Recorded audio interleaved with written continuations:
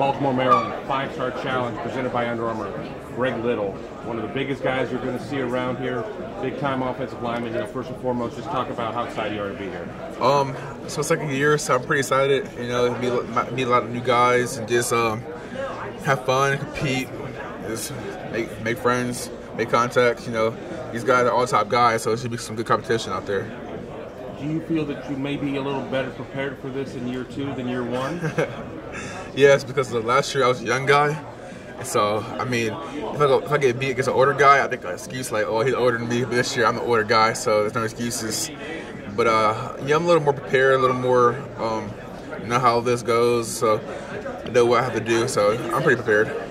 You look at the roster, but when you're announced that you're in this and say, okay, I know this guy, and I know this guy, and I know this guy that I'm going against. Does that get the competitive juices flowing? Surprisingly, I don't look at the roster.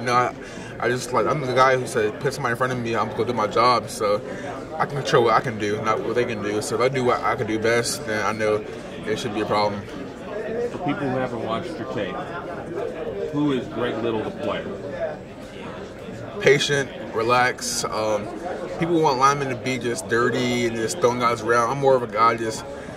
I get pancakes when I feel it coming, but I'm more of the time just open holes, pass block. I love pass blocking, run blocking. It has improved, but I'm not bad at it. Coaches want to see more, aggression, but I get the job done. I like getting down to the safeties and DBs. That's the fun part. When they're smaller, that's my pancakes come from, and linebackers. So that's just, just like to move around, open space, screens. That's pretty much. You have that mean streak though when you need it. Yeah, definitely. There's no lack of that. Oh no. If I feel it coming, I'm gonna finish it. But I'm not gonna go out of my way just just get a pancake.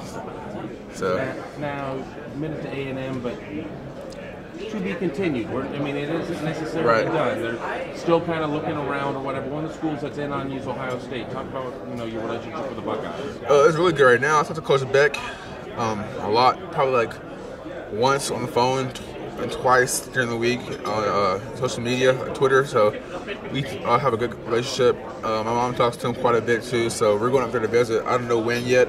Definitely, we're going to have to visit. Is that something that you're trying to put together for the summer? Yes, most definitely. Now, what does Coach Beck talk with you about? A lot of the Ohio State coaches, they're going to talk to you about football, but it's not always centered around football. What kind of stuff do you guys talk about? Becoming a man, that's a big thing. Becoming a man, developing a relationship with people around you. So, I guess it's football, but I'm more focused on being a man, becoming very little in the future.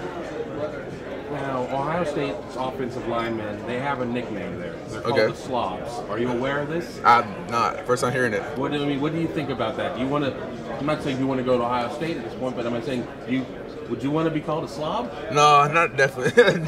Nah. It depends how they use it, in a good way or a bad way, Right. So now, but are you? I'm sure Ohio State has definitely talked to you about. Look at the guys that they put in the league, even some guys that weren't drafted. Corey Linsley with the Packers, Andrew Norwell, guys Jack Newhart with the Colts. Is that something that that you take notice of? I feel like when people go to the league, is that because of college? So when coaches say I have this guy in the league, now I feel like it's in the player. So coaches come with the advertisement of this guy went to the league. It doesn't really matter to me. I feel like you can go to the league wherever school you go to, So. Last question. When do you want to shut everything down? As you sit there and you kind of see, maybe what some of the other options are, do you have kind of in your mind when you want to be done with all of that? Is it something that, or is it just a feel? That you it'll happen when it happens? I would definitely have my firm decision on signing day, so. Can't go much deeper than that. Right.